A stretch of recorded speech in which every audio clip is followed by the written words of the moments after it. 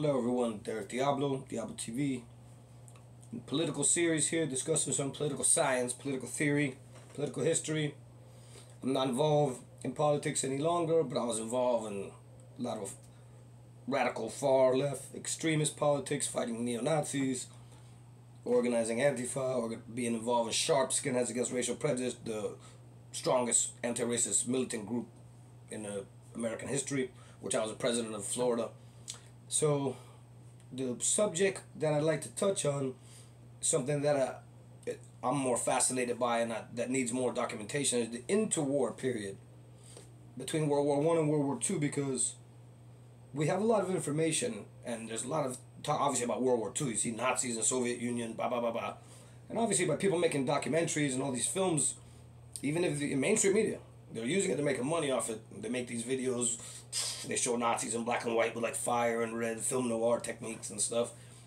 So even if you're saying you're against it, and you're making movies against it, you're still spreading it, you're still keeping it going. So with that being said, what led to Nazism, what led to fascism, what were the conditions, who were the people involved, how did the movements originate? This is the sort of thing that's more fascinating to me, having been involved in ANTIFA, which is anti-fascist action, anti-fascist action. Not just anybody who's anti-fascist. That means what? The whole majority of the world is Antifa. So then anybody, so America was anti-fascist? No. Anti-fascist action is what Antifa is. And they say Antifa in Germany and Europe and stuff. That's not how we say it in America. People are saying Antifa. It's people who's don't aim from the OG era when we originated. It's more people who jumping in, and they jumping in to what they don't understand. Because you go back to the roots of it, the roots of fascism, Nazism, anti-fascism, communism. America was not anti-fascist. They're anti-Nazi in the sense that they're fighting against the Nazis. Anti-fascism is a term coined by Joseph Stalin. The anti-fascist front is a Red Army, is the Soviet Union. Every communist is anti-Nazi. Every Nazi is anti-communist. Swastika, hammer, and sickle. So then the anti-fascist action is clear. Ernst Thälmann, he was leader of the German Communist Party, and he was leader of Rote-Front-Kampfverbund, RFB, before that.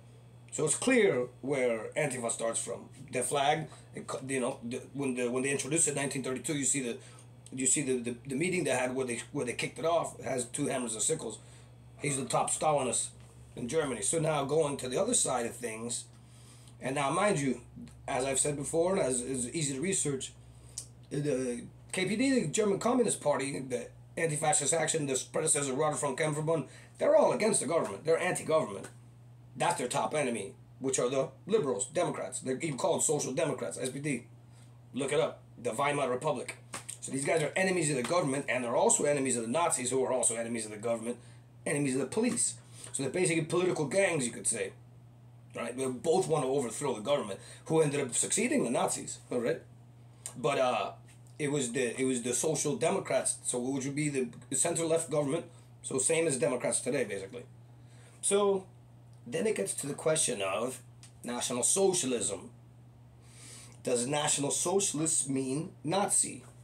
And the answer is yes and no, because we call the National Socialist Party is the Nazi, but they're not the Nazi party, really. The Nazi is a slang word that was thrown around. They ended up using it, but they're the National Socialists. Now, is every National Socialist Nazi? Is it the same thing? A lot of people would rather say, yeah, boom, and lump it all together, especially if you're leftist or anti-racist or anti-Nazi. Then it's in our interest to lump them together, because we don't want to say like, okay, well that kind is not as bad as that kind, which is like, just group them all together. But there's danger in doing that, lumping a bunch of people together. It's like the other side saying, they're all a bunch of communists, No, every socialist doesn't believe in communist theory, and there's no such thing as communism, because communism never happened yet. We still don't understand it. It's a concept of Karl Marx. All we've achieved is socialism. So that's another discussion, but then now brings us to your STRASSERISM. Because if there's an anti-Nazi National Socialist group fighting Nazis in Germany, then obviously National Socialist doesn't mean Nazi necessarily, because there's anti-Nazi National Socialist group. So what you have to look into is Black Front. You don't know it yet. Most people are not going to know this unless you're involved in all this. And a lot of people, even that have the flag and wear the flag, modern, which are liberals adopting this stuff, you got to beware. Cause it doesn't got nothing to do with democracy. Neither one does. It's vanguardism. I don't believe in democracy. I believe in it for America, sure, but I don't think I don't believe it's the best system. And then there's vanguardism, whether it's right or left wing, involves a vanguard. It's Leninism, which was perfected and finally systematized by Joseph Stalin. Marxism, Leninism is Stalinism. Different from Marxism, different from Leninism. Marxism, Leninism, Stalinism. So then, on the other side, but not really so distant, you have the Strasserism. So you have the Strasser brothers. Gregor Strasser, he was in the SA. These guys are SA guys, right? They're National Socialist original. The Gregor Strasser was killed in the Night of the Long Knives. So the SS under Heinrich Himmler, which is now Hitlerism.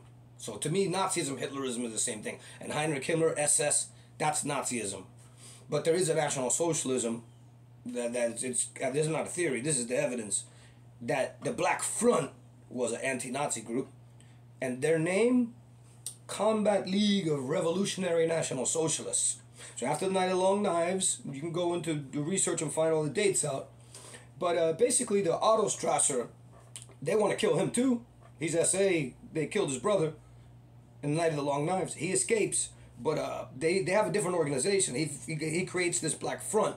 So it's an anti-Nazi group, German origins. He was an original Nazi or National Socialist, and then he was out of it before Nazi Germany committed any atrocities or anything like that, and he did nothing but work against Nazism. He still has his theories, and some people, are they anti-Semitic or not? That's for you to go in there and decide. Yeah, generally you're gonna say, but the anti-Semitic theories were pretty everywhere. Like, let's say. So I'm not gonna apologize. I'm not into it. I'm on the other side, but. The fact of the matter is, when you say left-wing Nazis and the socialist element, this is what you want to look into, the Black Front and the Strasserism.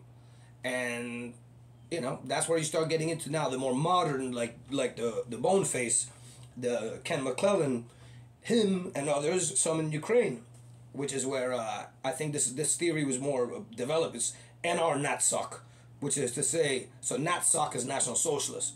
If somebody says I'm NatSoc, like I'm Antifa, National Socialist. NR-NatSoc, which is what the Boneface represents, is the non-racial National Socialism. It's anti-capitalist. Nazism is anti-capitalist? Well, if you look at it culturally, which is where all this stuff comes from in the modern times, it would have been gone if it had not been the skinhead movement. But you look at Boneface's father being Ken McClellan of the band Brutal Attack, and their form of music is called RAC, Rock Against Communism. Our form of music, RAF, Rock Against Fascism. So then with the Rock Against Communism, Brutal Attack, #2 band behind Screwdriver, Ian Stewart Donaldson, I would say, most well known, certainly. Brutal Attack, if you look at their song, RAC, Rock Against Communism, he says the lyrics, Rock Against Communism, and then the next lyric he says, Rock Against Capitalism, the evil of the world. So I'm not going to sing the whole song for you, yeah, I do know it, but so then he's saying rock against communism, rock against capitalism. Because you got to figure, Nazi figures that capitalism is a Jewish thing, just like communism. So then the Adolf Hitler, he wanted to get the Germany off of the international finance, which then they look at as Jews. So you have to look at that. People say, oh, now you're going to be looking at, you know, what Hitler did right. Well, he did something to rebuild their economy that was in ruins after the Treaty of Versailles. One has got off the international capitalism.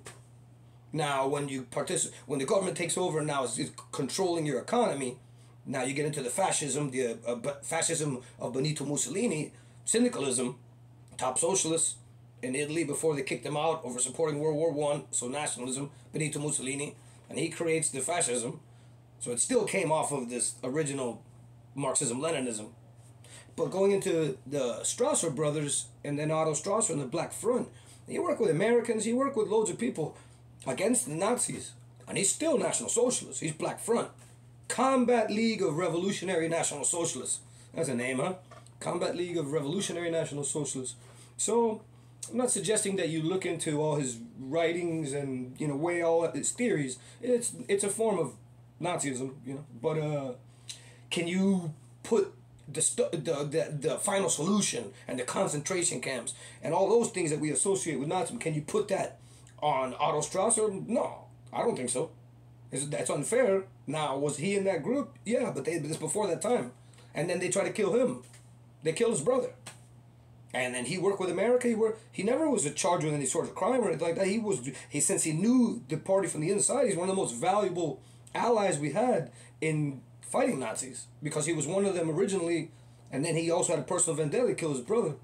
And the fact of the matter is, and I'll end it here, it's a very interesting character. There's no movies about him or anything like that. Maybe there's people are scared of people finding out about this. You know, our side is not in our interest to let that be known, really, because other people say, well, I think that's kind of cool. You know, so a lot of your alt-right, your modern alt-right and Proud Boys and so forth, I think a lot of them are Strasserites and so forth, like that, so-called left-wing Nazism, which is to say, not so much with the racism and anti-capitalists. Interesting. But this Otto Strasser, after the fact, after Nazis defeated, you could you could research the years. He went back to Germany and he was going to be leader again. He was going to be leader. Let's say that. He was popular. They were scared. The German government became frightened. The people became frightened that he's going to start another type of National Socialist Party and everything. So they banned him for politics and everything like that.